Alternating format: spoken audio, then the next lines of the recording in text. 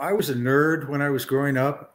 I mean, and not a, you know, now if you're a nerd, you're worth $1 billion because you've created a social platform for, right. for cats dancing in costumes. But I was a nerd when when it meant something. I was a Leave It to Beaver kind of nerd. Probably a reference you may not get, but it was of my generation. It was the old. Well, I said that once at a presentation, and this girl came up to me.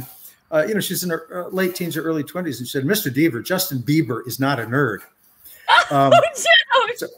So I had to explain it was something else, but I was a nerd, and but I had and you know, I was uniformly ignored by the cheerleaders and pom pom girls, and I you know, on the sports teams in gym class, when we divide up, the captains of each team would kind of plot like chess grandmasters to make sure I ended up on the other guy's team. Yep. I was so bad, but you know, none of that mattered because I had something I thought was more important. I had the Glen Ellen, Illinois Public Library, and that's where I would spend all my time. And I, you know, after school and on the weekends. And I just learned that books were so important. They would teach you things you did not know, pre-internet days, of course, things you would have no way of knowing in a small Midwestern town, but you could be exposed to the wide world out there.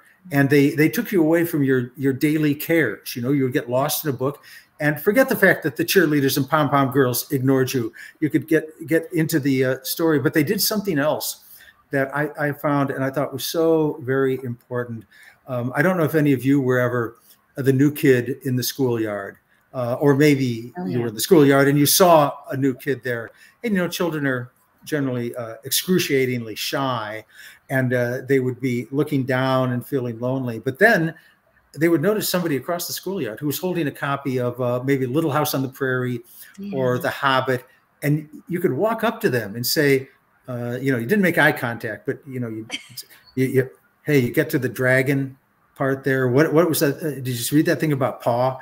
And suddenly, even though you didn't know that person, yes, you did know them. You bonded, you made friends because of books. And I knew then that I wanted to be a full-time author. And I started writing at a very early age. It was, you know, just not any good, but it didn't matter. I knew I would move in the direction of writing stories and telling stories because they were such an important part of my early life.